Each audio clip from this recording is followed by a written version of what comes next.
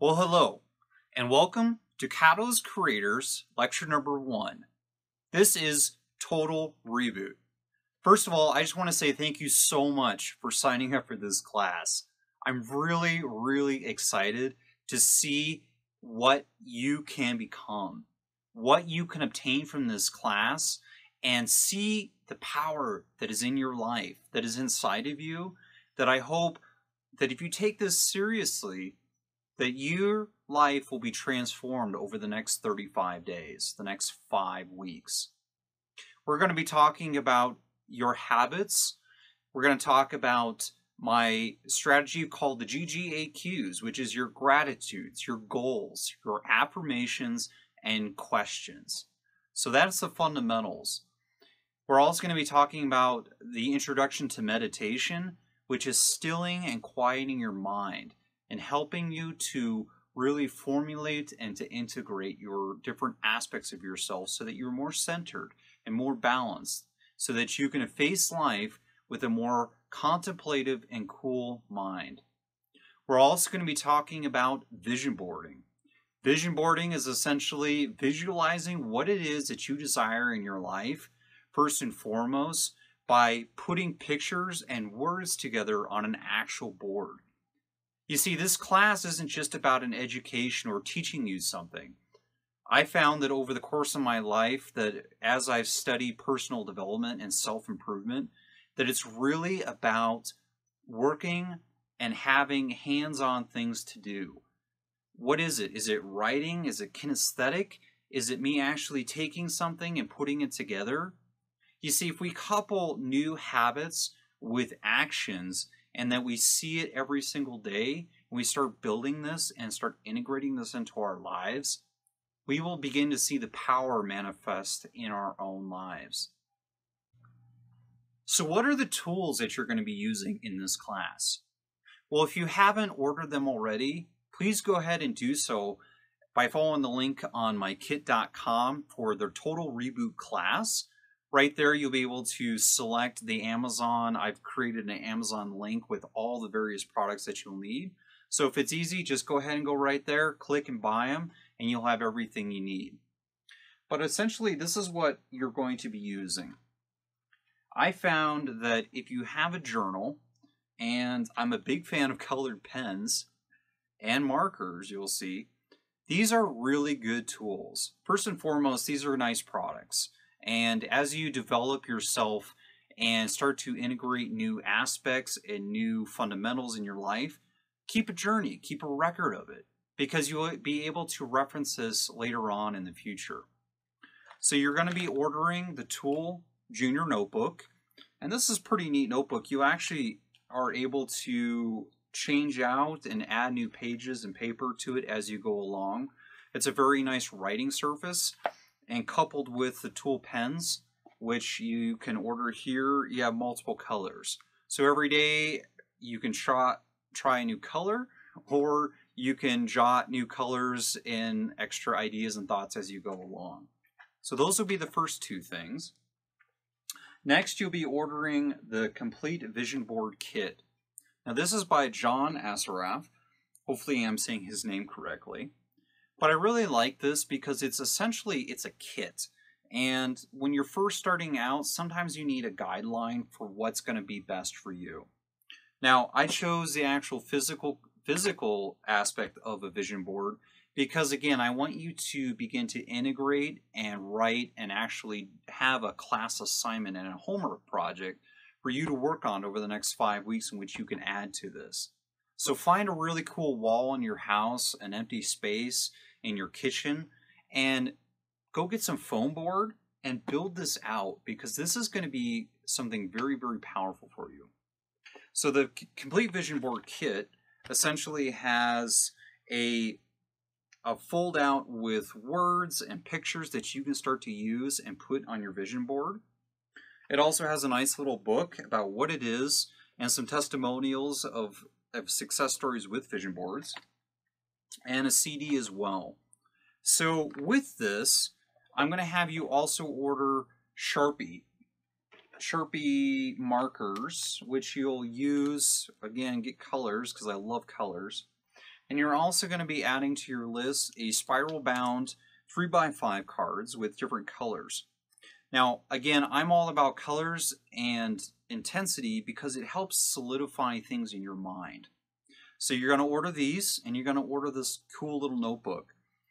And you're going to find when we get to the week on affirmations, which is week number 3, you're actually going to be writing down your affirmations on these different colored pages. And these are what you're going to be using to review daily and nightly, even after the class is done, because I want to leave you with something that you're going to be able to take away and use in the future to help yourself. Okay? The next tool is a little pocket mirror, cosmetic pocket mirror. And I like this guy because I can fold it up and throw it in my backpack during the day.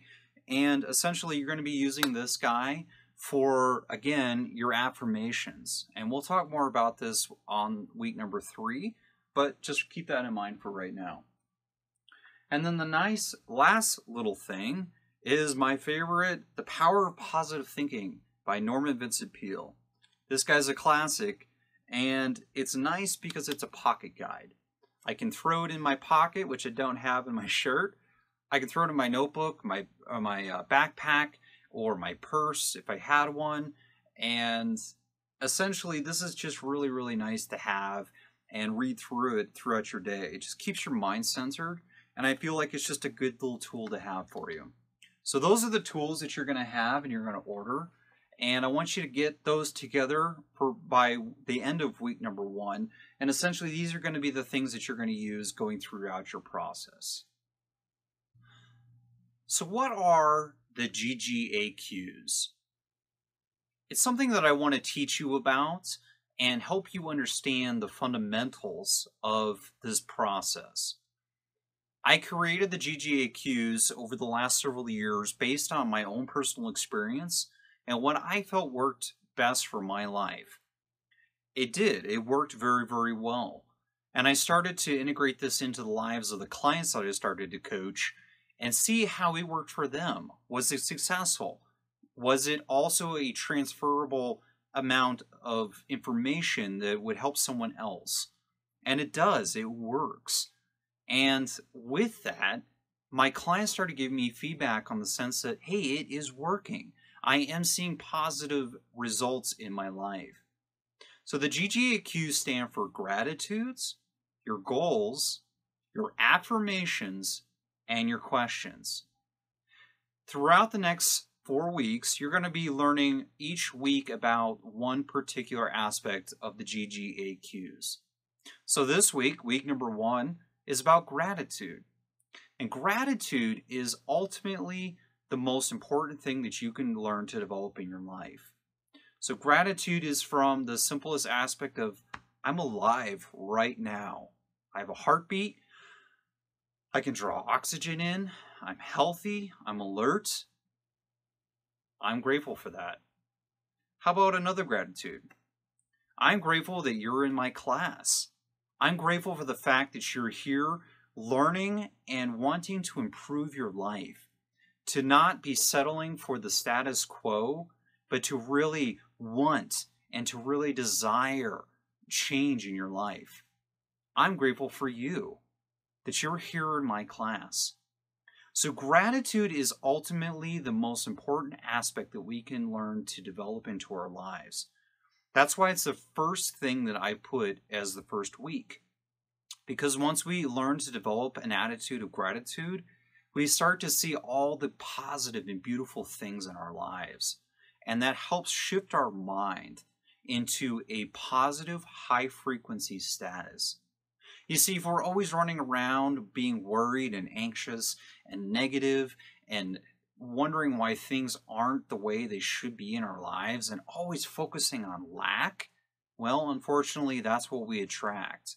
You'll be learning about this about that in this class, about the lack and the fear and the belief system that we have all ingrained in our lives. However, we can shift that. And the first shift is by being thankful for what we have and for the little things. Having a car, having a job, even if we don't like the things that we have, you do have them. So always be grateful. That's the lesson in this first aspect. So the GGAQs, again, we just talked about gratitude, and that's really the first fundamental thing that I want you to grasp is being grateful. In weeks 2, 3, and 4, you're going to be learning about goals, which will be next week.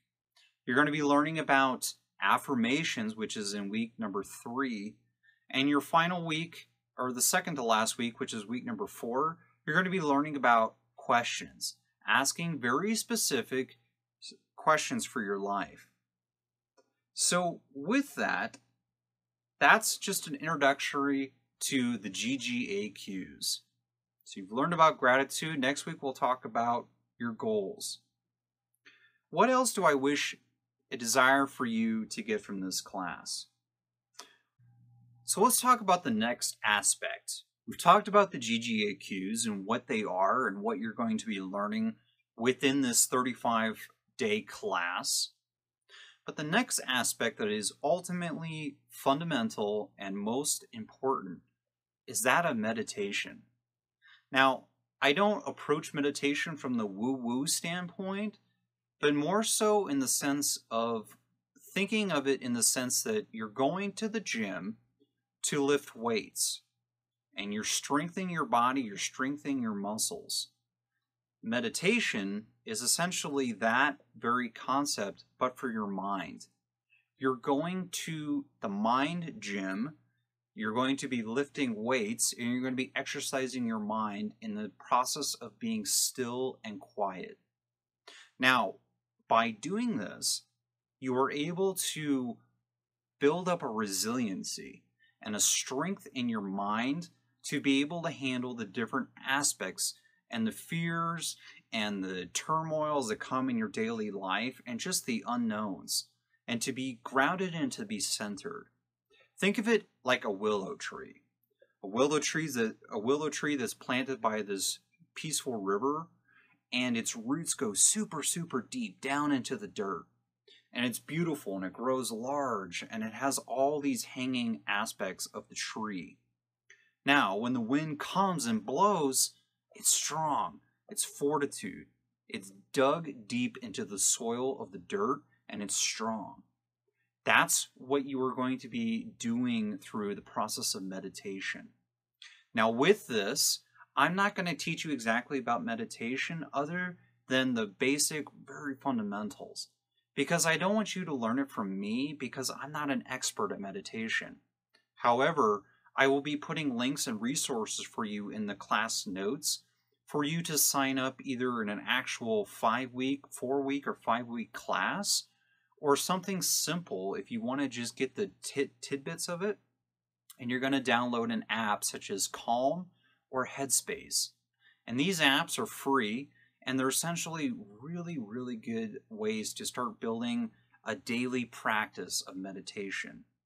Now, you're going to do this class 5 days a week. I essentially think you'll do it 5 days. If you want to do it 7 days, great. But I really look at having a cheat day, at least one cheat day within the course of the week, in which you can focus and relax and take in all the things that you worked on throughout the week. Meditation, I would suggest you do it every single day, but again, also have a cheat day. So work with it, practice. And essentially, when you're working with meditation,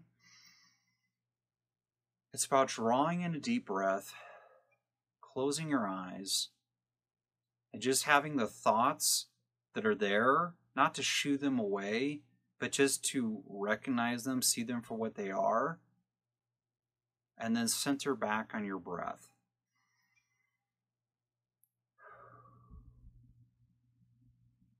And by doing this, it calms your mind, it calms the thought processes. When I talk about weight training in the gym, the weight training for the mind, that's what meditation is. When your mind goes away and strays on a thought, the thing you have to do, or who knows, your mind is always running. It's that monkey, it's that chatterbox. You acknowledge it and you see it. It's not about chasing away or fighting, but it's just recognizing it for what it is Taking that deep breath and recentering back on the breath. That's your rep. If you think about it like being in the gym, think about being on a bench press or lifting weights. When your mind strays on a thought, that's the push. That's the push up on the rep. And when you come back and you recognize it and you see that thought, that's coming back down. That's for the rest. And every time you do that, the mind strays with a thought, you bring it back. Mind strays and you bring it back. That's the workout. That's the lifting. That's the process. That's what strengthens your mind. Think about it. The more you do it, the stronger you become and the more resilient you get. I could tell you various instances from my own life where I believe that just practicing meditation for 1 month saved my life. So keep that in mind, that you'll immediately take away, if you practice it for the very minimum, and this week you're going to practice just 2.5 minutes. I would say set your alarm for 20 seconds or 30 seconds more, and really focus on setting up for that 2.5 minutes. Okay? Try that. Well, the last thing we're going to cover in this lecture for this week is vision boarding. Now, we talked about in the beginning of the tools that you're going to need, but again, make sure you have this, the Complete Vision Board Kit by John Assaraf. And essentially, some people are into doing their vision board online, which is completely fine. And I would encourage you to also have it. There's apps, and really the easiest is to use Pinterest. But get something that you can actually work with. Go to Walmart, go to Home Depot, Office Depot, not Home Depot, that's the wrong store. But however, get yourself some foam board. And in this kit, you've got a book, and you've also got a nice fold out, which is full of pictures and words that you can start to decorate your vision board with. So that's a start. But also use your markers that you've ordered, and then you're gonna go through and you're gonna take your gratitudes in this first week, and you're gonna find things that inspire you, words, pictures, your family, your pets, whatever it is. And I want you to start taking the first 10 things, and that's part of your homework assignment we'll talk about. But you're going to take the first 10 things that you're absolutely grateful for. And I want you to find a picture, either words or pictures, and I want you to start decorating your vision board with those things.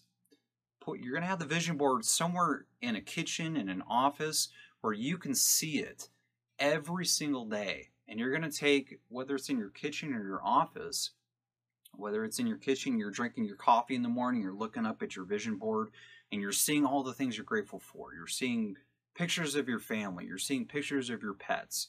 Or you're seeing pictures of the vacation you're going to take or the money you're going to make. Whatever it is, put that vision board somewhere in a place that you're going to see it every single day. And at minimum, you're going to look at it twice. First thing in the morning and last thing you're going to do at night. Have fun with this, because this is arts and crafts time. And you're going to do this every single week. As you go through your gratitudes, as you go through your goals, affirmations, and the questions, I want you to take those every single day and come up with a new picture, a new word. By the end of this 35 days, this 5 weeks, you're going to have one giant, full of life vision board that is going to inspire you and empower you to move forward in your life and to see and attract the things that you desire. You see, the power of a vision board is so much more than just thinking and seeing. It's visualizing. And when you give your mind something to visualize on, the reticular membrane in your brain will suddenly start to see that everywhere. For me, I love the Tesla Model S. That is on my vision board in burgundy, which is the Tesla Model Red, the P100D. That's the car that I have on my vision board. And I feel it and I see it. And I picture myself in that car one day. And I will have it. And I'll have that exact color. You know, it's crazy. As soon as I put that on my vision board, I started seeing that car everywhere. Then the very next day, I see it, I'm attracting it. And every time I see that car go by, I'm like, thank you, that's my car. It's just a reminder. So keep that in mind. Whatever it is that you desire, you'll begin to start seeing it in your everyday life. Think about it. As soon as you heard someone say the word reticular membrane, there's a good word, you're suddenly going to hear it on the news tomorrow, or you're going to hear someone saying it in the coffee shop. It's the way our brains activate when we start to see and focus on what it is we want. So your assignment this week is the power of vision boarding, and to start working on building this and crafting this magical new life for yourself, which is part of the total reboot.